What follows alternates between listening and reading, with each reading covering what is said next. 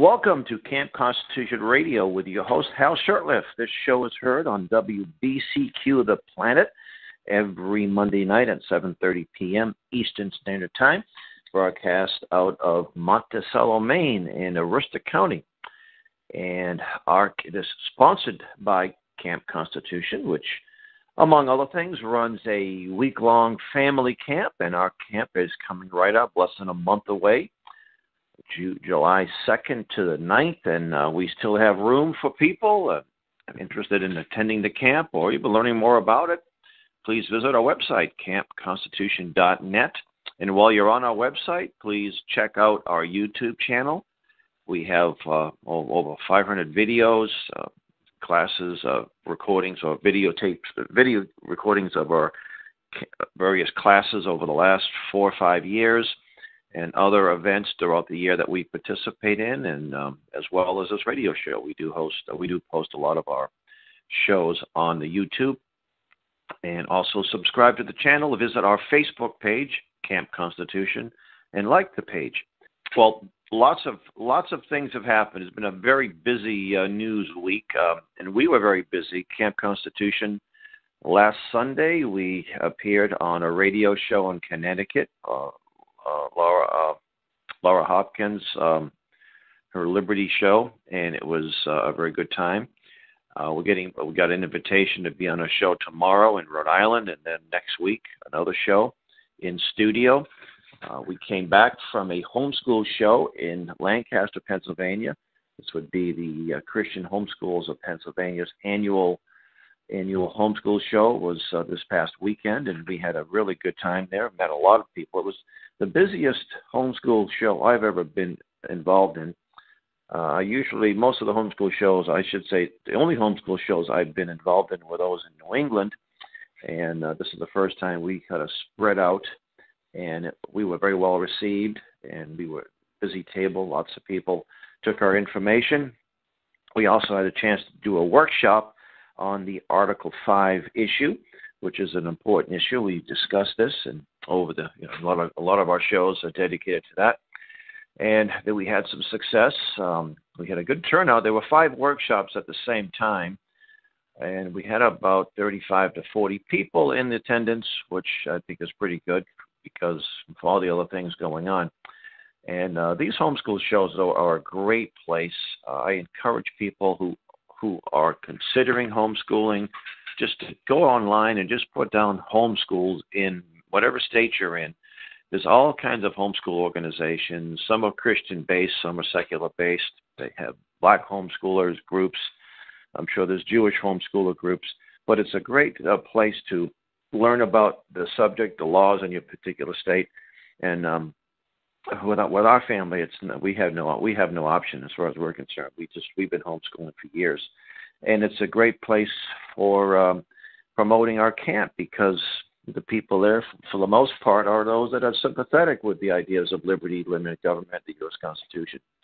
Although it is interesting that our presence at these homeschool shows, I think, are very important. What we do is we offer a little 10-question quiz, and people take it, get a free copy of the Constitution.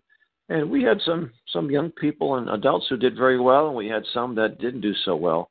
And the idea of our being there isn't just to get people to our camp, but it's also to reach out with important information. We had information on Common Core and this myth of global warming and other important topics.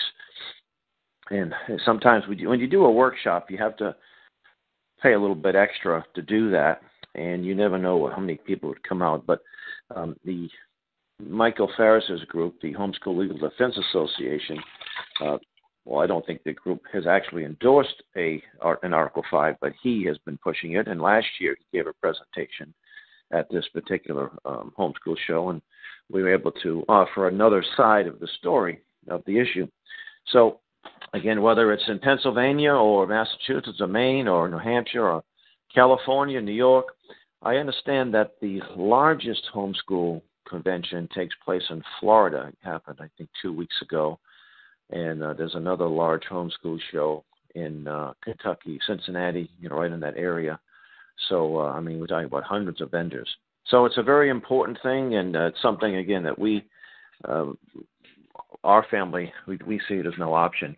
And many of our campers and families are homeschooled, but not exclusively. We have some people either of private schools, parochial schools, or even some public schools. So, well, couple of things in the news. Well, of course, another bombing, a shooting, another terrorist attack in London.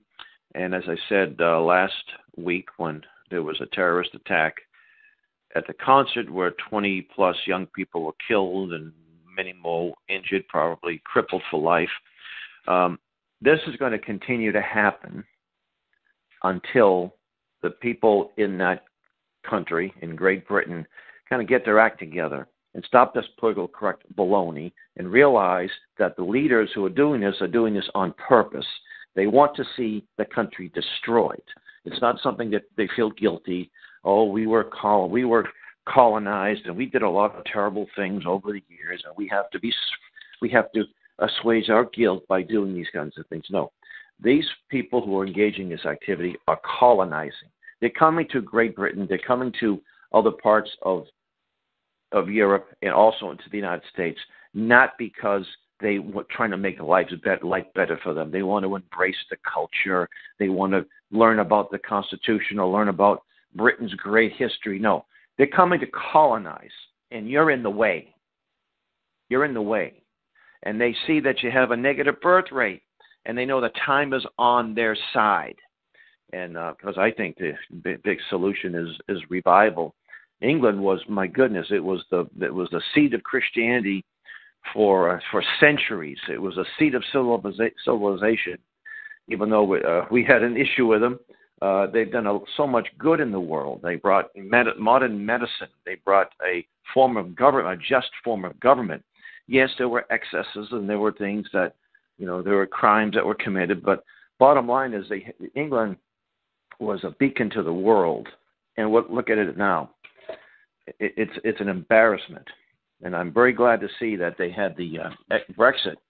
But if you folks don't get on the ball, you're going to be second-class citizens in the nation that was one of the greatest nations in the history of the world. And that's going to go for the rest of Western Europe too, and the United States. There'll be more incidences and things of this nature until we get our act together.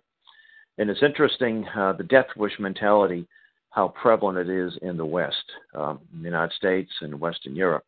But thankfully, there is a lot of pushback, and a lot of people are just realizing the corporate media, how corrupt they are when they'll bash and castigate people who oppose this. They'll call you racist or Islamophobes. It's very fascinating how they come up with these words, and that's supposed to end debate. Well, you're an Islamophobe. And we counter with, well, you're a Christophobe or a Biblophobe or you're a heterophobe. You see, so it was also some of these talking heads, some of these so-called media pundits like Bill Maher. It was interesting. Bill, he had a show called Politically Incorrect. Now, I always thought the term politically incorrect would be a term values that conservatives hold that are considered politically incorrect. So he had the show on, and I used to catch it on occasions. I really disliked the man. But he did say something. It was right in the wake of the September 11, 2001 terrorist attack in New York City. He said, because he's a big mouth and he thinks he can say anything and get away with it. And for the most part, he has. But he said something like launching a drone is cowardly, while being on a plane and crashing into a building is heroic. Well, it's brave. And launching a drone is not heroic or cowardly. It's if you're trained to do that, you're doing your duty. It's not cowardly to do it. It was stupid of him to say that, but he is right. Though these people are so dedicated to a cause that they've been deceived into believing these things. They're willing to die for it, to commit suicide. So there's something. I would say people of that bravery is one thing, and stupidity and foolishness is another. But I certainly wouldn't call people who jump in an airplane knowing they're going to die cowards. I call them a lot of things, but that's not one of them. But he lost his show because of that, and there is a sensitivity issue, too. He opened his big mouth a little too soon. He could have just kept his mouth shut. But last week, I guess it was last week, he was with a senator from Nebraska, and he used the N-word. He didn't call somebody a racial slur. He didn't call somebody that word. He just mentioned it. He's a house, not a field, blank. And my goodness, he might be losing his show, which I wouldn't mind so much. Not because so much of that, but he's on HBO. He drops the F-bomb on a regular basis. He takes the Lord's name in vain. He mocks and ridicules Christianity, and that's not an issue, not even a yawn. Al Sharpton is criticizing his liberal friend Bill Maher for saying the N-word, but he never says, "Hey, Bill, I'm a pastor. I'm a minister of the gospel, and you're insulting me. You're vilifying what we do, what we stand for." No, he doesn't do that. He says the N-word, and they're ready to chop his head off. But he can say the F-word. He can take the Lord's name in vain, and he can denounce and mock and ridicule Christianity, and he gets a free pass. That speaks volumes of our nation. And of course, HBO is no barometer for liberty, is it? Then you have, what's her name, Katie Griffin. Now, I don't know too much about her. We stopped watching the New York, what's it called, the first night or New Year's Eve celebration when it was about 5 or 6 years ago. They had some people proposing marriage, and there were two men and proposing marriage to each other, and I thought, nope, that's it. If they're going to even socialize and liberalize something like this, I'm not interested. So we stopped watching it. So I guess she's one of the hosts, and she's supposed to be a comedian. I don't find her particularly funny, but she did something that that I was surprised to get a lot of people upset. She had a bloody mask of a head of Donald Trump, and she was posed with it, and thought that was pretty funny. But I guess not everybody thought it was funny, and she got a lot of controversy. Then she apologizes, but then she turns around and she blames all of her woes on evil, rich white men. Old white men have really ruined her life, and has been at their mercy and so forth. She is one sick human being if she actually believes that nonsense. The rich white men, or the old white men, probably have made her what she is. She's definitely not that talented, so I can't see that she got it on her own merit. But that is such feminist garbage. She's doing very well for herself. I'm sure she's a millionairess. I'm sure that she has a very large house. I'm sure she travels around the world first class. I don't think she's wealthy enough to have her own jet. She has access to the media. That's a lot of women don't have that. A lot of men don't have that. I don't have that, and I don't blame it on old white women that have kept me down, or old white men that have kept me down. That's just guilt, blame mentality. So I'm glad to see that she's not being too well received, and with Bill Maher. And again, I detest what he stands for. He's hardcore atheist, always mocking Christianity. But I think something like this, I don't think it justifies taking him off the air. I think what the other things he does justifies taking him off the air. So, and I think it's going to continue pretty much on a regular basis as Donald Trump. If Donald Trump sticks to his promises, and he did a great thing by getting us out of the Paris Accords. You see, we live in such a constitutionally illiterate society that the very fact that we were even in such a thing, in such an arrangement, is unconstitutional. It's militantly unconstitutional. Obama had no business negotiating any treaty, or not a treaty, but some type of an agreement. He's coming back and saying, we're by executive order, and I'm going to have my administration make all these goals that these socialists at this accord set. And by the way, it's not about fighting global warming. It's all about power and control and implementing Agenda 21 or Agenda 2030 or whatever they call it. My friend there, Professor Willie Soon, who will be an instructor at Camp Constitution, sent me the White House talking points, and I don't have them in front of me, But we did post them on our Facebook page, and we posted them on our Scribd page. That's scribd.com, Camp Constitution. And it just mentioned that the United States is getting out of it. It's going to be a job killer. It will have very little impact on the environment anyway. I mean, if all these nations spend billions of dollars implementing all of these stupid regulations and goals, it would have such a negligible impact. It would be totally unnoticed. You said one volcano throws up more carbon, in one eruption than man has done in a generation.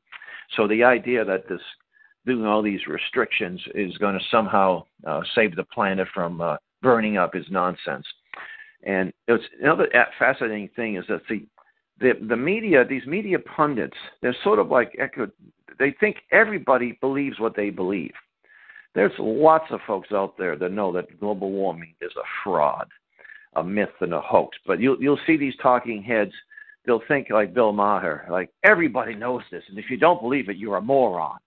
The science is settled. There's consensus. Well, the science is not settled, and science isn't consensus to begin with.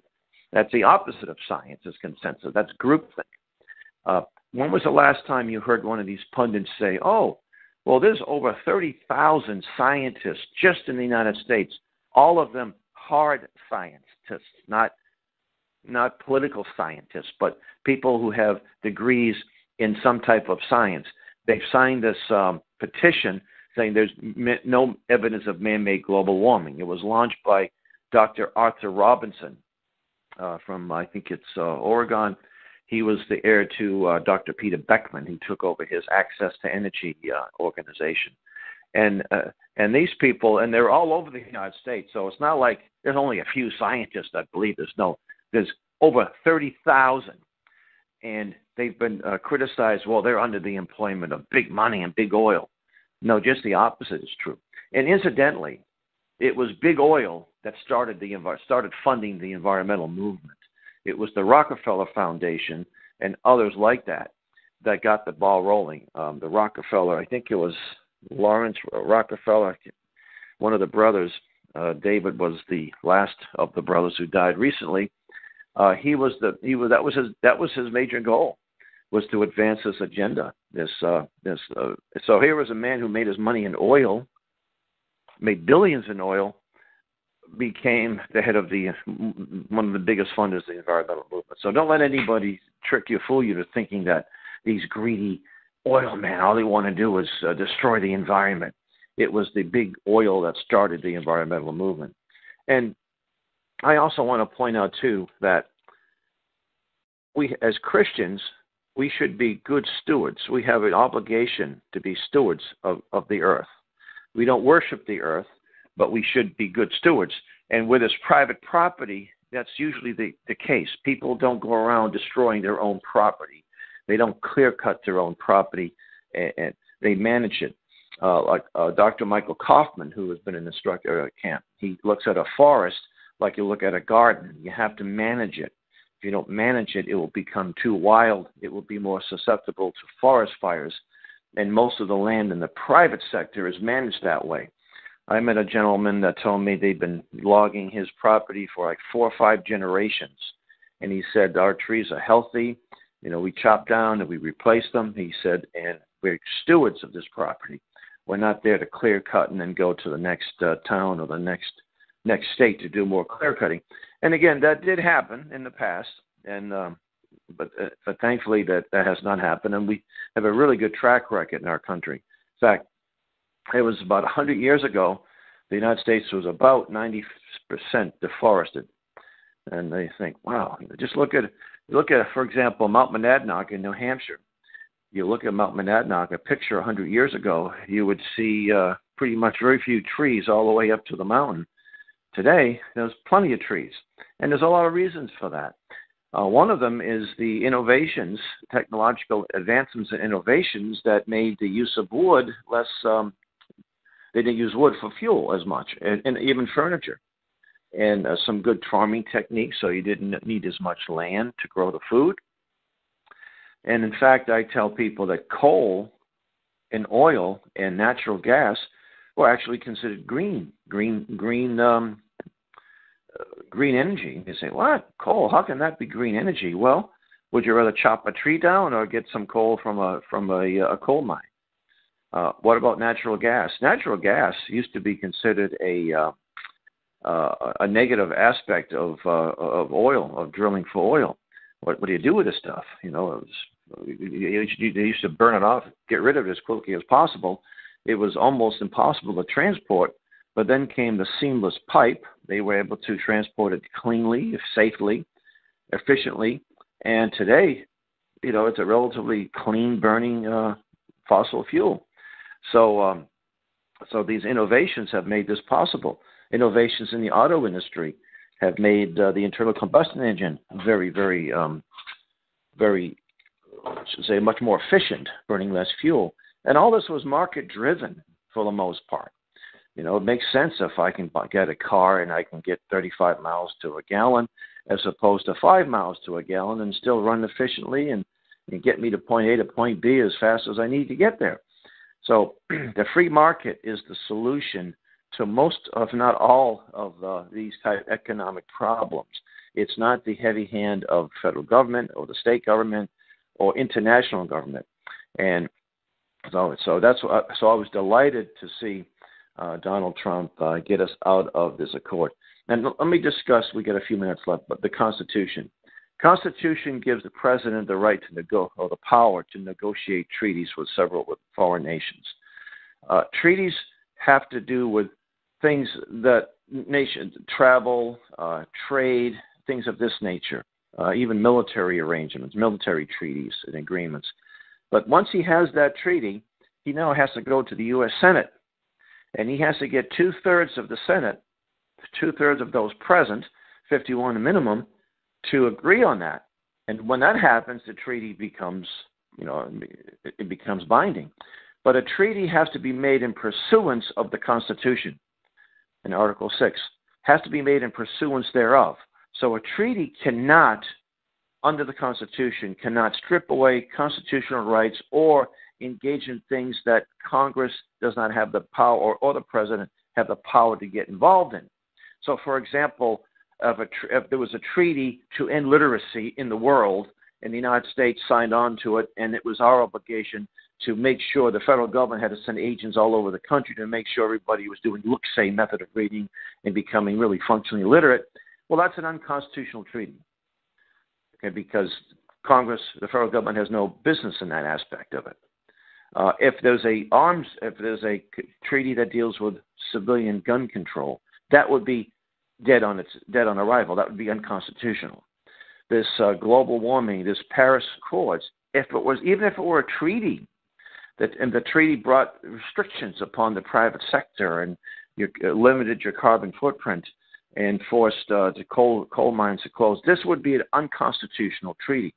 So even if Obama did the constitutional approach and tried to get this as a treaty, it'd still be unconstitutional.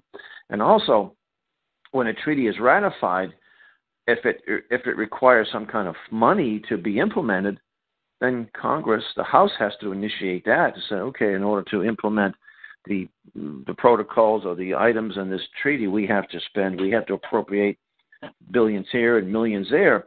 And they can say, no, okay, Senate may assign the treaty, but we're not going to go along with it. And treaties have been nullified or annulled. Jimmy Carter did it unconstitutionally with Taiwan. There was a defense agreement. He just, nope, not going to obey it. But the minute if one country violates an aspect of that treaty is considered null and void. So this is an important, and we actually did a class on it last year. You can watch our YouTube channel. Mark Affleck, I think it was called Treaties in the Constitution, that the treaties do not supersede the Constitution if they are not made in pursuance thereof of the Constitution. And there's so many people are just so misinformed on that. And why not? Because that's what most of the law schools teach, that somehow treaties supersede the Constitution. Thomas Jefferson commented on that. He said something to the effect that if that's the case, if treaties supersede the Constitution, and he said if the president and 2/3 of the Senate can do what nobody else can do, we have no Constitution. The thought that a president can negotiate a treaty and 2/3 of the Senate can agree on it, and it can strip away all of the rights protected by the Constitution, then he says we have no Constitution. So it's an absurd legal notion that that treaties can supersede the Constitution and take away the God-given rights that the Constitution is supposed to protect. So the minute you hear that, you know, and you hear a lot of conservative people tripping that line too, because that's all they've heard, you know. So I had an interesting conversation at the homeschool show with one of the lobbyists for Convention of States, Ken Quinn, and he, what they've been doing is that they've been trying to castigate in any organizations that have come out against Article 5. They're trying to destroy their credibility. So instead of just dealing with the issue itself, they'll say, well, this organization said something 50 years ago on this and that. Or they'll say they're racist or somehow. And and Mark Meckler, who's the founder, played the race card. And the subject of Martin Luther King came up. And the organization called the John Birch Society, which I used to be a field director. And he said, well, you know, the John Birch Society said Martin Luther King was a communist. And I said, well, no, didn't say that. He said he was a pro-communist. And then he made reference to the society coming out talking about a Soviet Negro Republic like it was all made up. I said, no, that's not true. I said, it doesn't take much to do a little research and discover that that was the plan of the Communist Party of the USA, was to have certain states secede from the Union and set up a Soviet Negro Republic. I don't think they actually expected to be successful with that, but that's something they promoted for a number of years, and there's plenty of documentation from the Communist Party. And a lot of conservatives have reinvented Martin Luther King, and they've looked at him to be some kind of pro-life, devout man of God. Boy, I wish that were true. But the evidence is contrary to that. And that's the sad thing, is that a lot of people just don't know this information, and when they hear it, something different, they automatically reject it, because people like Mark Levin and people like the gentleman that runs Wall Builders, David Barton, have turned Martin Luther King into a hero. And all I have to do is look, his record was sealed for 50 years by a federal judge. Why would they seal the record of a wonderful, devout Christian pastor who was doing nothing but good in the world? Why did Martin Luther King get the Margaret Sanger Award? Margaret Sanger, the racist eugenist, why was he the first recipient of that award? Why was Martin Luther King pictured at a Highlander folk school in Monteagle, Tennessee, back in the late 50s, a communist training facility, sitting next to one of the top communists in the United States? Come on, folks. He's not a conservative. Yes, we wish he were. And, you know, his assassination was tragic. But, my goodness, here's the facts. Julia Brown, who was a Communist Party member in Cleveland, who left the party, and she said that the party said we must endorse and support Martin Luther King. She says that the party never, ever endorsed anybody that they didn't control. So the facts are out there, but they recreated this new person, this new Martin Luther King. And it's almost as if you can't discuss that. You can't say anything about you can't say anything truthful about the man. And these are Christian conservatives that have bought the line. So anyway, we're out of time. I think, we got about a minute left. I want to thank you for listening, and we'll probably have some guests the next few weeks. Sometimes it's easy to get guests, sometimes not so easy. So thank you for listening to Camp Constitution Radio with your host, Hal Shurtleff, heard on WBCQ The Planet every Monday night at 7:30 p.m. And until next week, God bless.